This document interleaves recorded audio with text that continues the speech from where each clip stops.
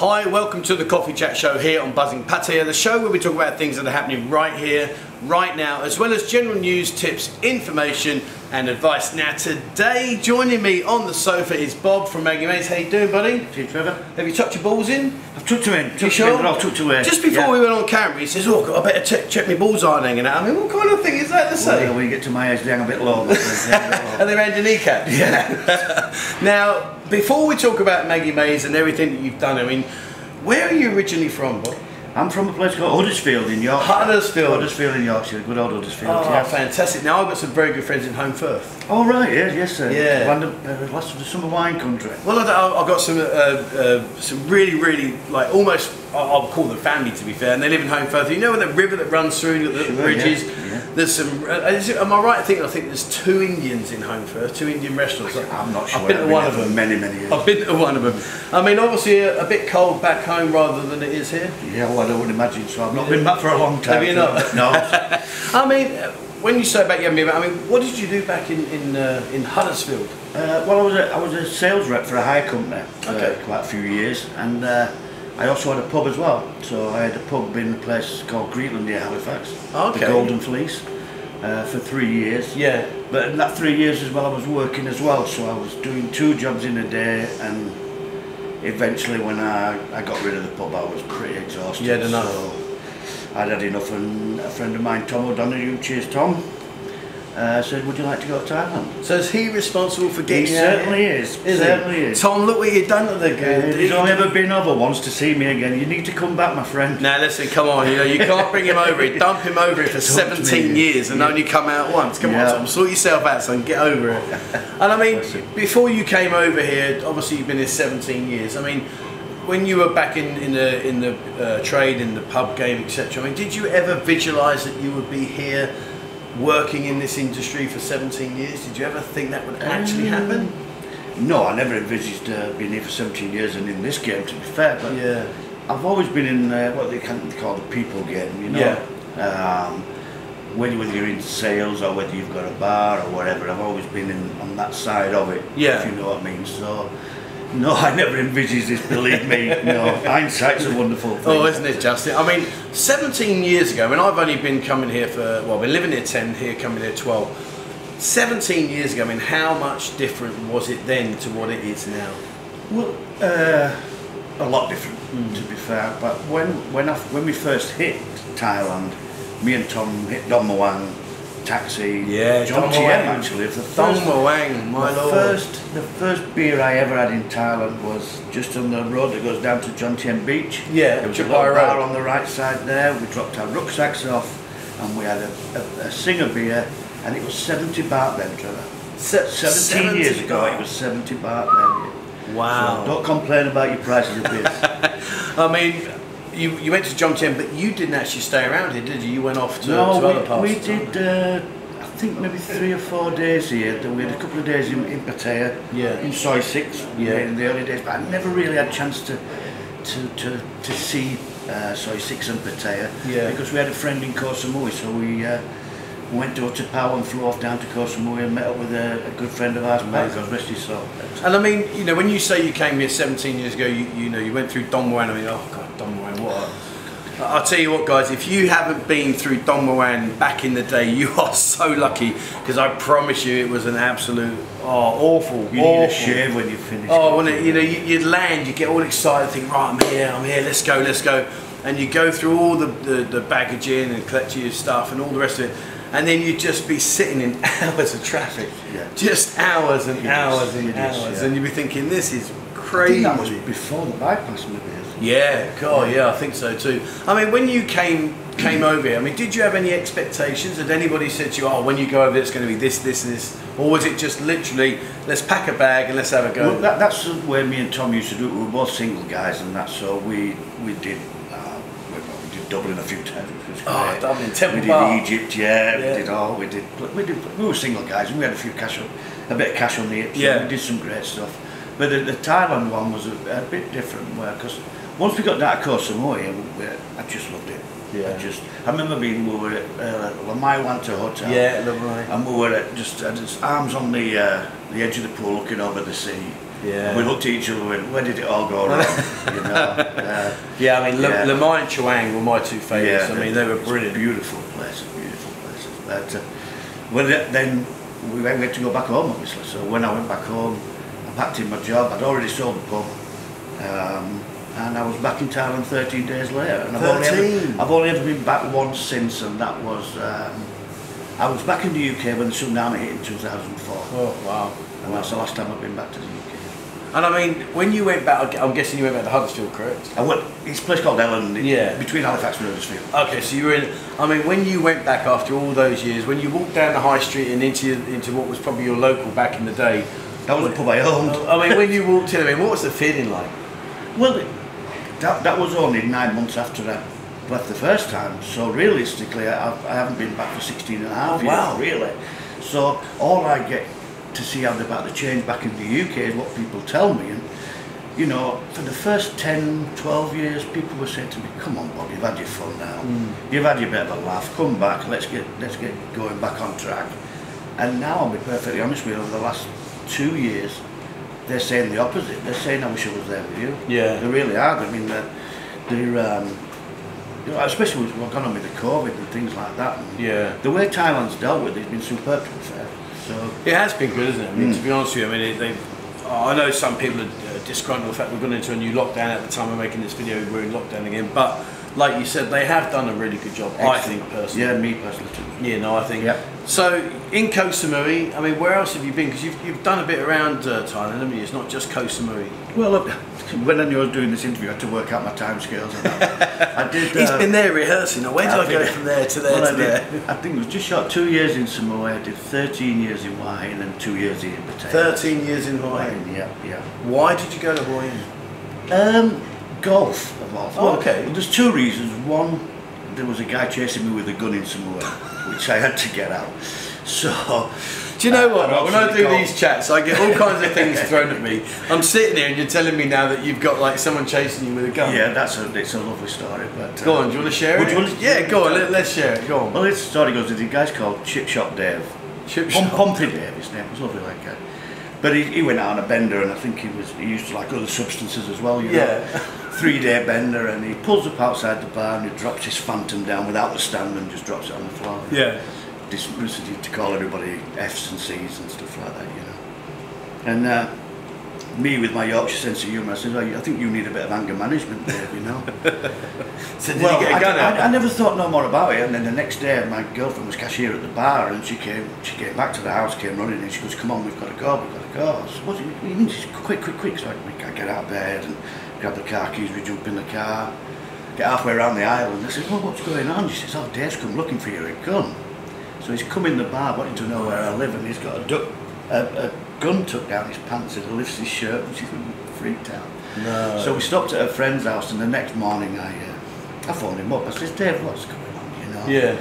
I said, Bob, you know what I'm like when I've been on my benders. He says, you should just ignore me. Well, I said, ignore you when you sit there with a gun down your pants. You've got a gun down your pants and you want to know where I live. And he goes, oh, don't worry about the gun, Bob. He says, I had no bullets for it anyway. So that makes it okay. That's different. All right, so I mean, obviously, you know, not your everyday situation. No, not every day. That was the straw that brought the camel's back, really. Because I liked my golf at the time as well, and golf was so expensive on Koh Samui. So, and I've come up to Hua Hin a few times, and the golf was good there. So that was one of the reasons, and been chased after Hua Hin. Yeah, I mean, are you still good friends now, or is that like? When I left, I had a bit of a do in the bar for my leaving do, and he gave me. He gave in. He gave me a present. Yeah, he gave me a present, and he said 6 rounds. Don't unwrap that till you get on the ferry. Okay. So we get on the ferry, and the girlfriend had got it in the bag. She goes, oh, here's that thing. So I opened it up, and it was like a box. And I thought, oh, what this is? Anyway, it turns out it's just a DVD. And it was a DVD of Anger Management with Jack Nicholson, you know. So it was all worked out okay. Brilliant. And I mean, in Hua Hin, I mean, what did you do there? I mean, golf. To start playing golf, and I wanted to try and start some sort of golf society up. Yeah. And it was tough without having a bar, really. Okay. In what way? I didn't. Well, you needed a base. You needed somewhere where people could meet and everything. And something came up. It was a massage parlour and playing golf with a good friend of mine, Magnus, God bless him. He says, oh, there's a massage coming up near my bar. He said, would you be interested? I said, oh, I want a massage for you, we can make it to a bar, you know. Yeah. To go with your golf. So I bought that for absolute peanuts, and me and my girlfriend at the time then, we opened that Bob and Knox, and that was good for 6.5 years, and we did that really, really well out of it. Oh, brilliant. But she then left me. Oh, no. She ran off with my best friend. Ex-best friend. I do miss him. Ex-best friend. I miss him.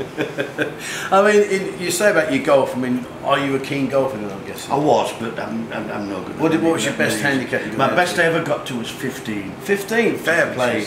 Well, that's about 45 better than me. Yeah. I'm in trees, bushes, lakes, you name it. I mean, there are some beautiful golf courses here, aren't there? Yeah, there is stunning golf courses. Yeah, and I think, you know, guys, if you're watching the channel and you are into your golf, I mean, honestly, like Bob says, this really could be well, it is. It's a golf haven, isn't it? Just incredible, fantastic offers as well. Yeah, great offers now. So from the golf course into a bar in Hua Hin, and I mean, any regrets? Anything you look back and think, you know, I wish I didn't do that, or I wish I'd done this? Well, look, you know, I've thought about this before as well, and I thought, well, I've no major regrets. Well, the major regret I have is that I miss my family dearly, you know. I understand. So, totally get that. No, not really, because I'm always my glasses are full type of guy, you know. Yeah. So I don't let things get to me really, and no, I've loved pretty much every minute of it. There's been ups and downs, and like everybody has. Ups and downs, ins and outs. Yeah, plenty of ins and outs. I mean, in terms of, like, you know, obviously 17 years, so you know, you know the area, you know about this place. I mean, where is, in your opinion, the best place that you've ever been to, and why? You know, where's one place you think, you know what, I went there, it was just absolutely amazing, but why? Are you talking about anything? Or Anything. The best place I visited was Kanchanaburi. Oh right, yeah, for the war memorials. Yeah. That was pretty moving place, and it's a stunning place, and the golf courses are great. So everything was there for me. It was good. Yeah. Have you ever been to Kokud? No, I haven't. Have you not? No. Oh, guys, if you've been to Kokud, drop a comment below. It's just picture postcard beautiful. It really is absolutely stunning. I want to go to Koh Chang. Go around and there see Kevin's place. I don't know if you know Kevin Lantern is. I don't know. Yeah, Kevin, German guy. He's got a lovely place around there, right on the beach. Has he? You walk out of your thing onto the beach, and when I get a bit of time off, I'll go around there. Yeah, brilliant. I mean, you say back in Huddersfield, near Huddersfield, you were running your bar, etc. I mean, I guess the question I have to ask you is, running a bar in England to running a bar out here, I mean, let's take the girl aspect out of it. Let's just talk about the actual nuts and bolts of running a bar. I mean, do they differ greatly? Is there a lot different going on? They do. It's not. I think it's tougher in the UK really, because of all the paperwork and the ins and outs and the messing around and your taxing and your ordering. And when I say I own the pub, I own the lease, but I work for a company called Enterprise Inns, who, to be honest, they're the worst people in the world to work for. They're one of these people. I apologise to any enterprises. Yes, please don't apologise. They're not good people to work for, and if you're at least, and it was okay for me because I was a single guy and I still had a job as well. Yeah. So the income from the pub really wasn't that essential to me. I was still earning decent wages. So I literally, it was my local pub, and it was a £50 bet. So they bet me 50 quid that I won. Because they were going to close it down. We were having a bit of a lock-in, me and two guys. And, the guy says, "Oh, I've got to leave," because he was looking after a few more pubs, and if he didn't get rid of the pub, they were going to pull the pin on the other pubs. And he says, "I've got to leave, guys." He says, "And I've nobody to take over." One guy says, "Why don't you have it, Bob?" I said, "What the hell do I want? Well, we'll lose our local pub if you don't." He said, "I bet you 50 quid, man." By this time I had about 12 pints of beer. And I shook hands, and the next day I was signing the cheque for 12 grand for the lease of the pub. So, and I had that for 3 years, but no regrets there. Did you get your 50 quid? I got my 50 quid, yes, yes, and more. Brilliant. And, I mean, people that have never run a bar, especially like myself, you know, I've never run a pub, never run a bar, etc., wouldn't even know where to start. I mean, what we kind of like from the outside looking in, we see like the glory scene. You know, you're sat there at the end of your bar having your beer. The customers are coming in. I mean, how hard is it really? I mean, it must be a lot harder than it actually looks from the outside looking in. I think you have to be a certain animal to do it. Really, you have to be a certain thing about it. I mean, I used to say about the old pot landlords in the UK that you hear everything and you say nothing. Okay. You know, and like in sales as well, they say to be a decent salesman or a good salesman, people used to say you need the gift of the gab. That's absolute rubbish. Yeah, you need to be able to listen. You need to be able to listen. Exactly. You understand that? 2 ears, 1 mouth is always the best way around. Yeah. And I mean, obviously, back in the UK, I'm guessing you didn't have many teapot contributions to have to make like you do out here. No, no. No Tetley's Brigade, anything like that? Tetley's PG tips, anything like that? Every now and then the local Bobby pop in and I give him half a pint of bitter and that. I mean, up north, what is it? Is it Tetley's or PG tip? What was the brew? Yorkshire tea, come on. Yorkshire tea. Oh, sorry. If on. I've offended you now about your tea bags, I'm sorry. I mean, I must admit though, over here, if you don't go to like the expat shops to get your proper tea, the tea is rank, you know, and it really is awful. I mean, I'm running short now, so all you guys that are coming over, you need to bring me some more. But people used to bring me, that's what they used to bring me, tea bags. Right, so boys, you're going to Maggie Mays, bring bags of tea bags with Yorkshire tea bags. Yorkshire tea bags, and Bob will take care of you, all right? Yeah. We'll leave it at that. Right, we'll leave it at that. He might have a little nudge and a wink with somebody and they'll come and make sure that those tea bags are well reciprocated, don't worry. I mean, obviously coming out here, I mean, what's been your biggest challenge living in Thailand in terms of understanding the culture, understanding the language, understanding the way the people are here? I mean, what have you found to be the biggest challenge? Well, you can't let it get to you. You can't let it get to you. Some things you just got to laugh at and shrug your shoulders because...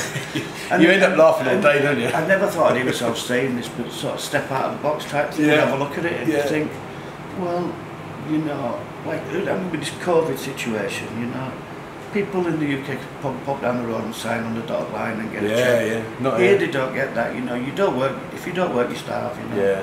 And if you look at it at the bigger picture, then you can understand how it works, and it does work. As an employer back in England to employing out here, I mean, do you find the Thai time is a little bit difficult to master? You know, can you be here at 9 o'clock? Can, and then at 9:20. Hello, where are you? Yeah, I come soon. But it's 9 o'clock. Yeah, can come. But I've worked that out now. No, you asked them for 2 hours before. Well, if you want them to come at 9 o'clock and they come at 5 to 10, they're not late. Because it's still part of 9 o'clock. It's 10 o'clock yet. So. That's all in my work. See, now that is 17 years of experience of understanding exactly what you just said then. 9 is 9 till 9:59 and 59 seconds. That still is 9. You're absolutely spot on. I mean, when you've come over here, you know, now you're at Maggie Mays. I mean, we're going to touch on Maggie Mays a lot more in part 2 and talk about, you know, the running of Maggie Mays and where you are, what kind of things you experience, you know, what kind of establishment it is, etc., etc. How did you get into Maggie Mays? How did that come about? I was living across the road at a bar called De Facto's. I'd worked at the corner bar for a few months and that didn't work out, and I was staying at De Facto's and just saw and one guy says, Steve over at Maggie Mays is looking for a guy to open there. So I went over and I met Steve and we sat and the rest is history. The rest is history. Yeah. Really. Well, let's not talk about that yet, because we're going to talk about that in part 2. I mean, before we wrap up, we're getting to the end now nearly of part 1. It's been brilliant talking to you. I mean, 17 years here. Most of that, ironically, has not been in Pattaya. No. Well, I'd say most of it's been in Hua Hin. But I have been around to Pattaya on the odd golf trip and things like that. And I mean, let's just say, like I said to you, right, okay, next month, you've got the whole month off to do whatever you want. Would you go back to Hua Hin, or would you stay here, or is there other places you would go to? Like I said earlier, I'd love to go to Koh Chang. Probably Hua Hin, because I've got lots of friends around there and lots of people I've met for years, known for years. Yeah. Possibly even Koh Samui again, going down there. So there's still a few guys still standing around there. So. Do you know what I got scammed? The biggest scam I ever got done was in Koh Chang. And you know when, not Koh Chang, sorry, in Koh Samui. You know when you go to the airport? Yep. So I was staying over there for a while, and God's honest truth is, this guy, what a brilliant scam this was, and we're talking about Thai mentality. So I'd hired a Jeep. Anyway, I had this Jeep, I met some friends, and we were just hanging around. Anyway, they were due to fly back. So I said, well look guys, I've got a Jeep, chuck your cases in there, I'll take you down to the airport, no dramas, you know, I'll drop you off, etc. So when we got there, as you know, the airport was just like a hut. And there was a guy, a policeman, stood in the middle of the road. Now normally you would park on the right hand side where the actual airport hut was. He directed me over to the left hand side where look a coach car park, and I'm like, oh, okay, whatever. So anyway, so I pulled over, we've got out the Jeep, we've gone over, we sat down, they've checked in, etc, etc. So we had a couple of beers before they flew off. Anyway, I said, right, see you lads, thanks very much, lovely to meet you, please stay in touch, etc, etc. So I walks over to my Jeep, and lo and behold, I had 4 flat tyres. It was incredible, like, not just one, not 2, I had 4 flat tyres. But here's the best part, as if luck wouldn't be on my side, all of a sudden I can hear this so what on earth's that? I looked round, there was 2 little kids with an air compressor on the wheels that were squeaky wheels, wheeling round, and he went, Mister, you need air? And I looked at him and I just giggled. I thought, you absolute rogues, you've done me in, you've let me tyres down, and suddenly when I've come back, hey mister, you need any air? Well, I tell you what kids, you ain't no Sherlock Holmes working that one out, were they? It must have been from Liverpool. Oh, don't. No, sorry. But no, I had no hubcaps. So you've got to admire the tenacity, haven't you? It was hilarious. You know, it's one of my favourite memories of being here in the years I've been here. Was that moment when they walked round. I could hear a squeaky wheel, and it was because it was flat, and they're just wheeling it round. And they went, Mister, you need air. And I'm looking at 4 flat tyres, going, now how did you work that out, boys? And they're only. Do you remember how much it cost you? I gave them 100 baht. Yeah. I gave them 100 baht. 25 baht a wheel. That's just awesome. Yeah, and I just probably needed new air in your tyres anyway. Well, yeah, that air was a bit old. We need to put some petrol in. Oh, brilliant. Well, listen, it's been absolutely fantastic talking to you. It really, really has. Guys, you know, please watch part 2. We're going to dig down, and I've got a couple of surprises up my sleeve. I know he's been worrying about. He's been rehearsing, like, what questions I may or may not ask him. And I didn't even tell you. So how did you get on with that? I've been sat upstairs, believe me, You've been watching all the other videos, didn't you? I watch the other videos, I watch how it works. I thought I'd been nervous, but to be honest, no, you're a great guy. No, you've been easy, mate. It's been brilliant. It's been brilliant. And I've got my cider. And he's got his cider. There you go. See, I've got a bottle of water. You got your cider. Which one of us has got this wrong? Yeah. We need to swap jobs. Indeed, we do. Well, listen, it's been fantastic, my friend. And you, thank you so much. Thank you so much. An absolute pleasure. Right, guys. So that's it from today on the Coffee Chat Show. Please remember, as always, hit the subscribe button and also the bell icon if you'd like to be notified when I bring out a new video. Guys, check out our members area. Remember, we're going around lots and lots of businesses getting discounts for you, so your membership will be pretty much free gratis. Please check out the link in the description below and join our Telegram group.